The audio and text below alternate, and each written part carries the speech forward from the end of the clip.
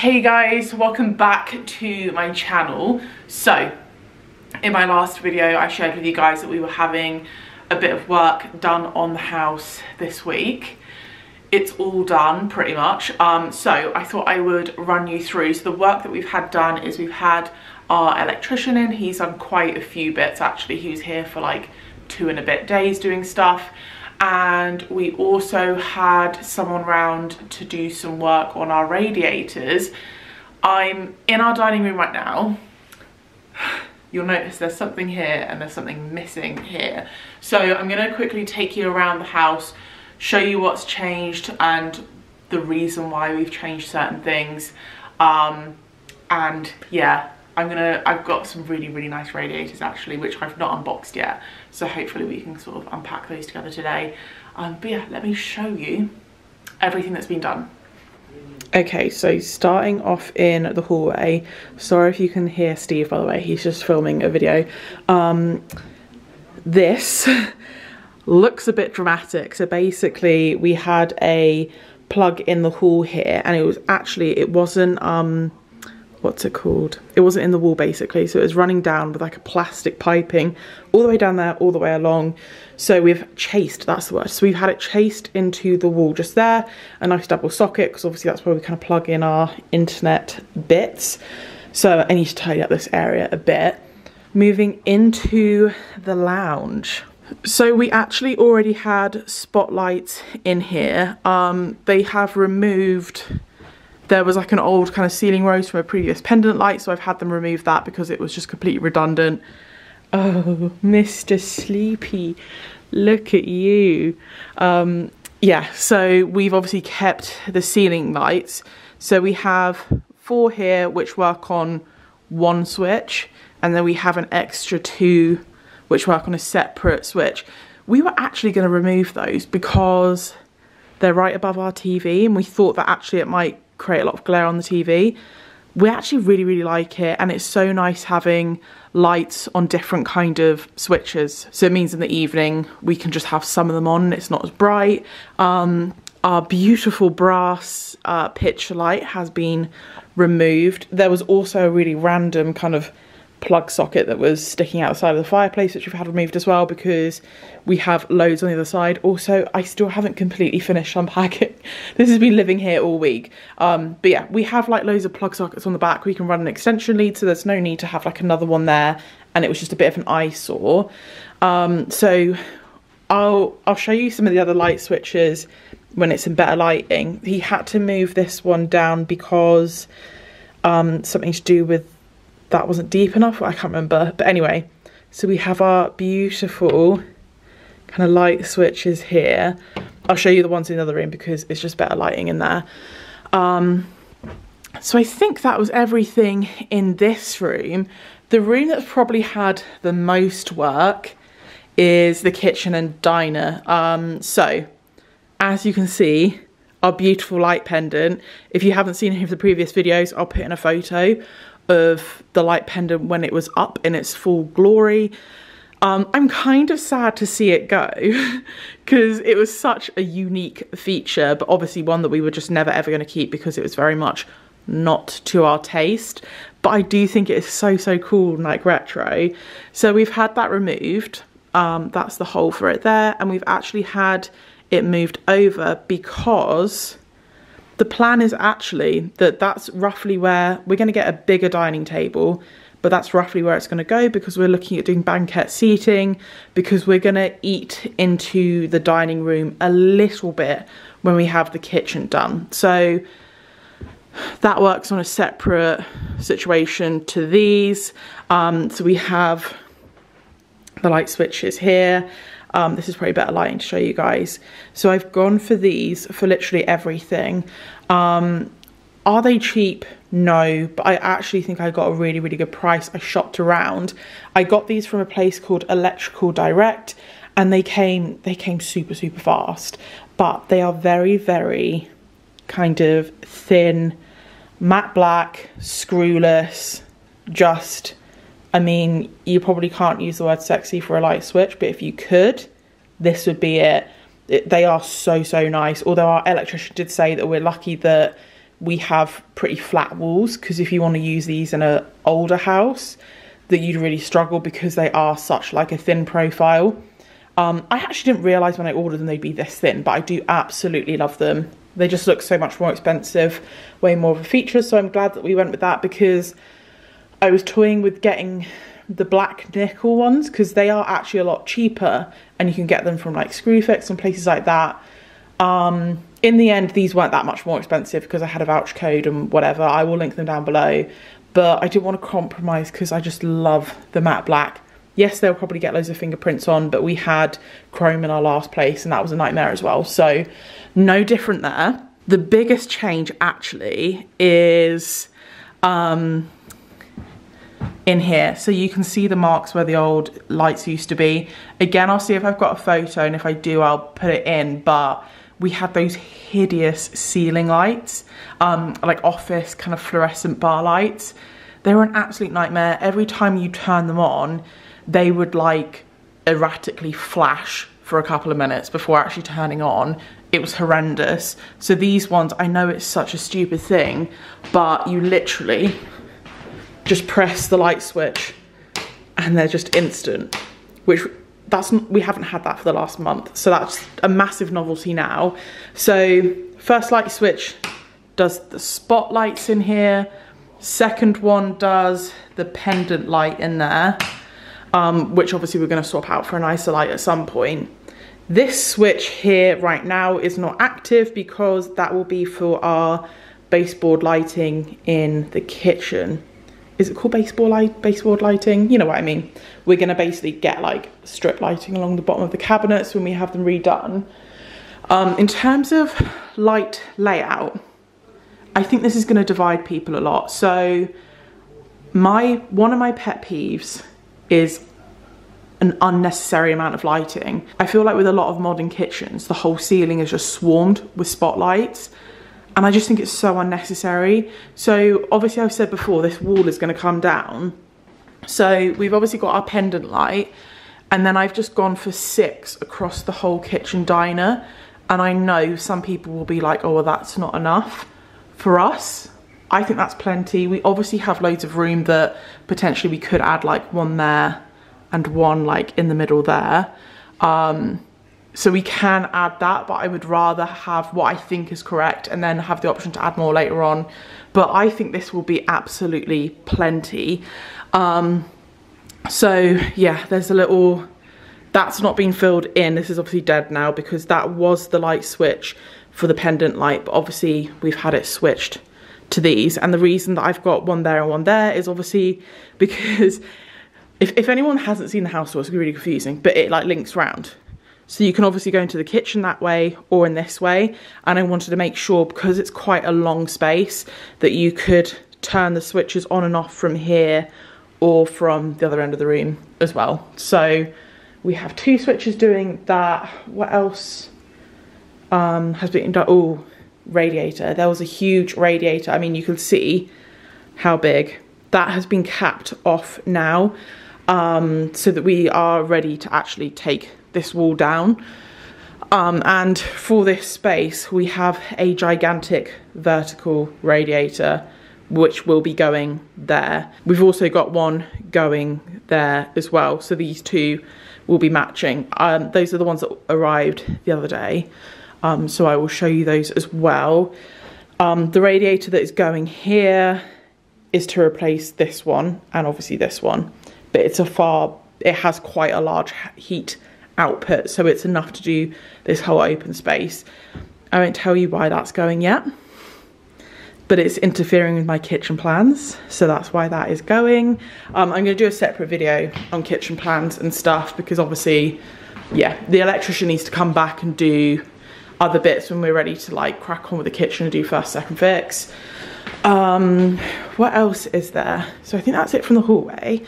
Oh, hello. Bathroom. So originally we had one of those pool lights in here. We've actually had that moved out here now. So there's a light switch on the exterior. We've also had the spotlights replaced because the previous ones weren't fire rated and they weren't like bathroom spotlights, so they weren't appropriate for the room, they weren't safe. So we swapped those out for some proper ones. We've had, there was a hideous electric fan heater in that corner there, so that's been removed as well. Also, when we moved in, we actually had an electrical condition report done just so that we knew if there was any bits that weren't safe. One of them, there was nothing major, but one of the things that was flagged up, we actually had lights in there and a shaver socket in there as well, and I don't think it was installed correctly or as it should have been for a bathroom or something, so we knew that we were going to get rid of all of this anyway, so we just had that disconnected. We also had a really disgusting old like electric towel radiator in there, so that has also been removed. I think that's everything for there. We have had a little bit of work done in here, so in case, I think I showed this to you guys before, but it's one of our, this is probably the most finished room out of all of them. This is our laundry cupboard. So we had a water tank in here which was removed when we first moved in, and we had this plumbed in. I actually had a lot of questions from my last video about how they were able to plumb it in. We were very fortunate because this cupboard is basically there. So they have run the outlet pipe. You'll be able to see it actually because obviously the side of the bath's open. They've run the outlet out the same, you get what I mean. Yeah, it's all linked up. So a lot of people said, oh, I didn't realise you could turn a cupboard into a laundry cupboard. And for a lot of instances, you probably may not be able to. It may be really expensive, but for us, it was like the perfect location. So we've obviously had, basically, there were a couple of switches in here and they actually didn't work. So we've had one double outlet put in there. I might actually run an extension lead, like a power surge one, round the back, just so we don't have these wires everywhere. And I'm thinking of putting my, I've got like a cordless hoover. I'm thinking of putting the mount here, and then I can obviously plug it in here to charge it. These are actually dead, so they're not live.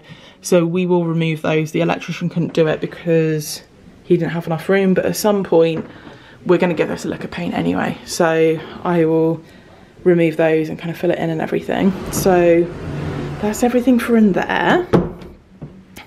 Moving into Steve's office. Very echoey, so sorry about that. You guys would have seen in the last video, we started decorating in here. Obviously there's some touch-up work to do, but I just wanted to get majority of it done. So those are the two electric towel radiators that have been removed from the ensuite and the bathroom. Basically loads of the electrics weren't chased into the wall, which meant that there was like boxy plastic stuff there. So that was like a weird location because obviously that's where they had their desk. So I've actually now had that one chased down the wall here, put down there. We do have another double socket there. This is, I think, where Steve's desk is going to go. So it's a good kind of layout for him. You can see this is so crazy because obviously this is a really, really good visual representation of how much smaller radiators need to be now. The radiators that we're getting rid of are so thin, and we're obviously replacing them with more efficient kind of double panel radiators. The size difference is crazy. It's literally like a third of the size. So it looks really random there. That's actually going to kind of sit underneath Steve's desk. So hopefully it shouldn't be as obvious. As you can see, I've got a little bit more painting to do around there as well. But yeah, we're basically like, there's still a lot of kind of white light switches everywhere. Obviously we are going to be gradually kind of changing them all to the black so they all kind of match. But any new ones have been installed are obviously the black ones. So yeah, now that those two bits have been done in here, it means that we can touch up all the paintwork, put the skirting boards back on, lay the carpet, and actually start kind of moving stuff in here and styling it, which is really exciting. It is an absolute tip in here. The bed's not being made, so this is like a little bit of reality. But in the ensuite, in our master, that's where there was an electric radiator. I've said this before, but we wanted that removed because we're going to have a much bigger kind of walk-in shower in that area. So again, with this, there was a pool light, which again, when we have a bigger shower, it's going to be in the way. So we actually had the switch removed to the outside. They also installed a fan isolator switch. I opted to have it above the door. That's how we had it in our last place. And then basically, where there was an electric radiator back here on the wall, the switch for it was actually here. So rather than them patching that, I asked them to put a single outlet there, because this is where I sit and do my hair. And I've been having to like crawl under there, there's a plug behind that bedside table. So I've been having to plug in my stuff there, and it's such a pain in the arse. And I was like, do you know what, since they're here, I'll get them to put another single outlet in there. So it's like a perfect kind of station for me to do my hair now. The only other thing that was done in here, I think, again, there was another, oh, hang on, let me move this TV out of the way and I'll show you properly. So basically, there is a power outlet on the wall there. So we've plugged our TV in there. We've got 2 doubles either side of the bed. We now have that single over there. So there's plenty of power outlets in this room. But they had actually installed, the previous owners had installed another one down there. But again, they hadn't chased it into the wall. So we have just had that removed because obviously before there was some really hideous like plastic casing situation going on there. So we didn't really need that power socket. It was a bit of an eyesore, so we've just had that one removed.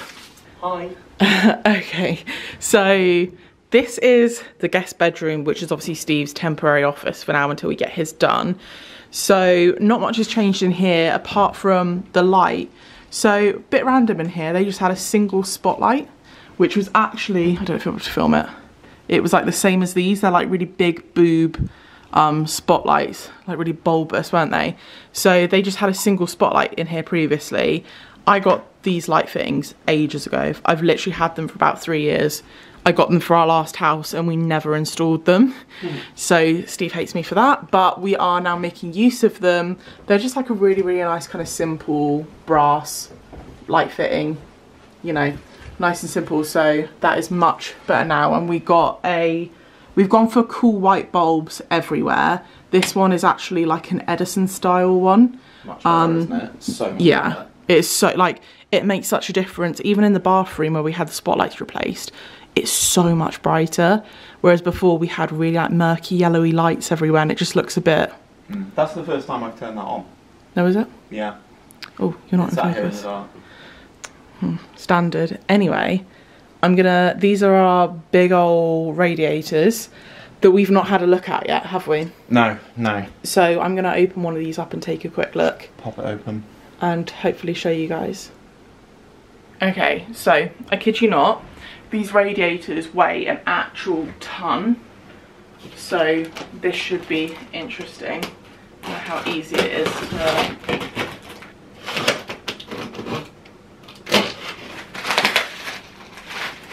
Okay, so these are actually packaged up really, really well. They're like bubble wrapped and all foamed and everything. So, this is actually my second round ordering the radiators for the lounge and the dining room, because the first ones I got, my hair is mental. The first ones that I got them from B&Q. In B&Q quite often do sales, so they did a 20% off radiator sale. So I actually got some from there, and then I realised, if anyone's new to the radiator game like me, the output wasn't high enough for the space that we're trying to heat. So I made sure that I got ones, I think the ones that I got from B&Q were just under 4,000. It's like BTU or something. These ones I was recommended by our kind of like heating guy to get at least 7,000. So they need to be like nearly double the amount of output. So these ones were a little bit more expensive than the ones that I originally got for obvious reasons. I shopped around loads. I managed to get both of them for just under £500.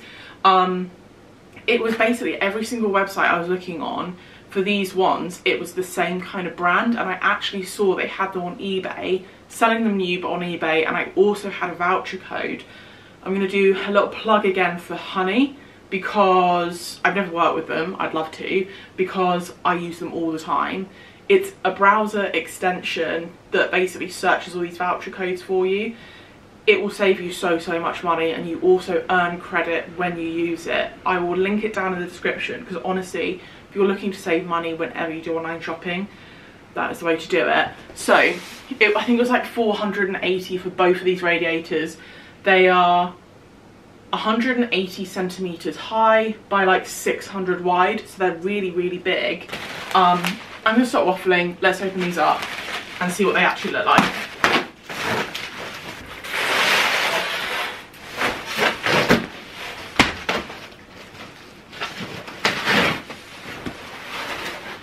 Okay, so I'm really impressed with how well packaged they are, and that's so stupid. They had these like little corner things on them as well to make sure they didn't get all dinged up. Absolutely in love. So one thing I will say though, I did notice that you can get them cheaper. I decided to go with the flat panel because it looks a lot more modern. They have ones which are more of a curved panel, which you can get for cheaper. But I just thought, we're spending this much money, I wanted to make sure I got exactly what I wanted. I'll put in a picture of what they look like, because obviously it doesn't really look the same when they're on the side like this. So we just wanted the really simple, sleek, modern kind of vibe radiator. I know that a lot of people go for like the anthracite ones, like the grey. This is just personal preference. We decided to go for white because I didn't want it to stand out. I know a lot of people make a feature out of them and they do look really cool, but I just kind of felt like I wanted it to blend in with the wall.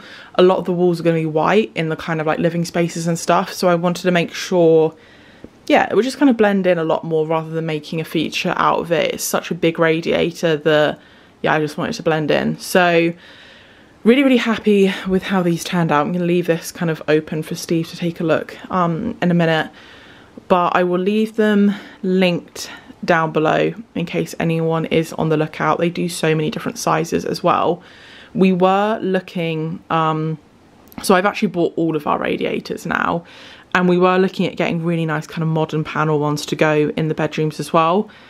It's so expensive to do it that way, and so what we've decided to do is, obviously in the living spaces we've got really nice radiators. The hallway one's a basic bitch one, we're going to get a radiator cover for that. And then all the bedroom ones we've just gone for like normal basic ones, because I've said this quite a few times, this isn't our forever home. If it was, we would splash out and get exactly what we wanted, but it's just really not worth it. So we've just got the kind of simple normal ones to go in the other rooms. So our heating guy is going to come and change all of those out. I think he's doing the bedroom ones like next week, and then we're going to give him a shout when we're ready for these ones to go up. But he's being super flexible about it, which is very good for us. Before I go, actually, I wanted to know your opinion on, I just suddenly remembered this, the office radiator. So now that we've painted the bottom half of the room that really dark colour, and obviously the radiator is white, it's a brand new radiator, but what would you do? Would you paint the radiator to match the walls, or would you just leave it white? I'm interested to know. I'm very undecided what to do. Obviously the pipes I will paint white because they will blend in with the skirting board, and that's fine, but should I paint the radiator to match the wall? Obviously I would use specific paint which is for painting radiators, but let me know what you guys think, if I should paint it to blend in with the wall or not. It will kind of be under a desk, but you will still see it, so that's why I'm kind of toying with the idea of painting it. Maybe not for a little while, but yeah. Anyway, I feel like this has been a very long-winded video about not the most interesting things, but I wanted to keep you guys in the loop as to certain things that we're doing, having done a lot of things that we're having done to kind of mean that we can move forward with more interesting stuff. So yeah, now that obviously all the stuff's done in the office, we can crack on with like doing all the skirting, the flooring, all of that jazz. So that will be coming up very, very soon. If you haven't already subscribed, don't forget to subscribe for lots more renovation content. Thank you guys for watching if you've made it this far. And I will catch you guys in the next one.